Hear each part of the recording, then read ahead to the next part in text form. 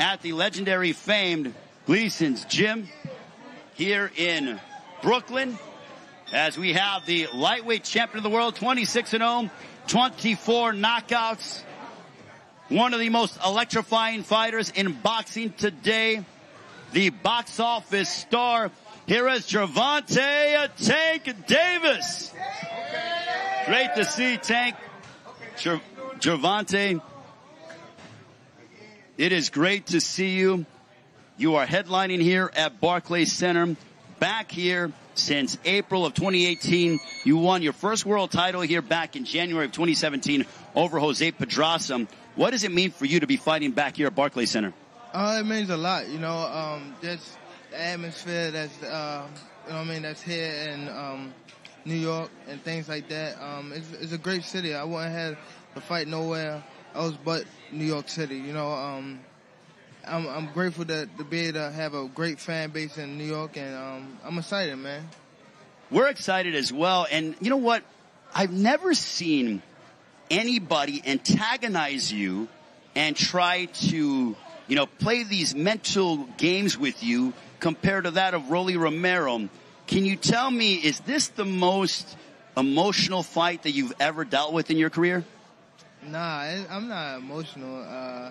At first I was when we first was going to fight, but now it's just like he showed me that he's a hype job. He's trying to hype himself up to get himself into the fight, I believe. I don't think that he's really like the way how he acting right now. It just, I don't know. It feel like it's a fake. That's what it is.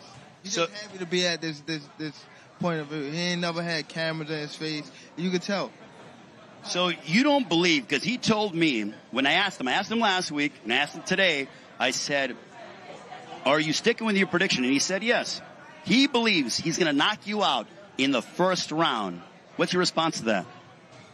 I mean, we got to wait and see, man. Hey, that's his prediction. My prediction is something else. So we just got to wait and see, man. Make sure y'all buy the pay-per-view. Make sure y'all come out if you're in New York, and I know for sure it's going to be a hell of a fight, for sure. Would you say that if you're victorious on Saturday, that it will be a gratifying win, it will be a satisfying win for you to be able to say, I finally got this guy to quote-unquote shut up? Yeah, because it's a lot of that going on, where a lot of fighters calling each other out but not fighting. So he worked his way up to this point. He called me out and things like that. We got the fight to happen, so it'd definitely be great to have have him under my resume and say that I beat somebody that called me out and been talking trash.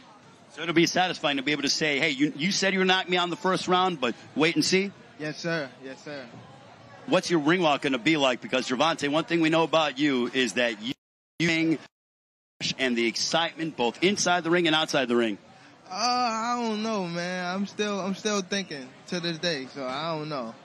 Have you thought about what the press conference is going to be like? Because I see you're in very good spirits. Do you think it'll get, there'll be some animosity between you two, or you're kind of just looking at it like, all right, he wants to go ahead and run his mouth, let him do that, but at the end of the day, we got to fight on Saturday. Yeah, I mean, the fight here, so it's definitely, I don't know, it probably get, a little tense at the press conference, but not for me, because the fight here, I'm not really worrying about the press conference. I'm worrying about actually getting in there and handle business. I like how you said on All Access that you feel like you're a young veteran, that the younger guys are now looking up to you. With that being said, are you really putting extra emphasis on your preparation and sort of being an example for the younger generation of world champions? Definitely. I think I'm growing as I continue on this path. I feel as though that each and every day I'm getting better and better, and I'm trying to, walk as a champion so much as fight as a champion. So I think I'm doing great. I'm not getting in trouble as I was at first. I'm not getting in no trouble. So I have two great daughters that I'm trying to raise, and I'm trying to be the best person I can be. What's your prediction on Saturday night against Rollie Romero on Showtime pay-per-view? A hell of a fight, man. I can't say, but I know it's gonna be fireworks for sure. Leonard Ellerbe said he thinks that this could potentially be the lighter weight class version of Hagler Hearns. What's your response to that? Definitely, or better. You know what I mean? We just got to wait and see. I feel as though that he's coming with a lot of power. He's coming with a lot of emotion, and I'm damn near coming with a lot of power for sure. So it's going to be great, man. I just can't wait and see. It's a big fight. It's a big night for boxing, and we all got to wait and see what happens. You know Rollie watches everything. If you can give him one message, what do you want to tell him? See you Saturday night. Gervonta Tank Davis, ladies and gentlemen, the lightweight champion of the world, alongside Mayweather Promotion CEO Leonard Ellerbe. Gervonta Davis here at Gleason.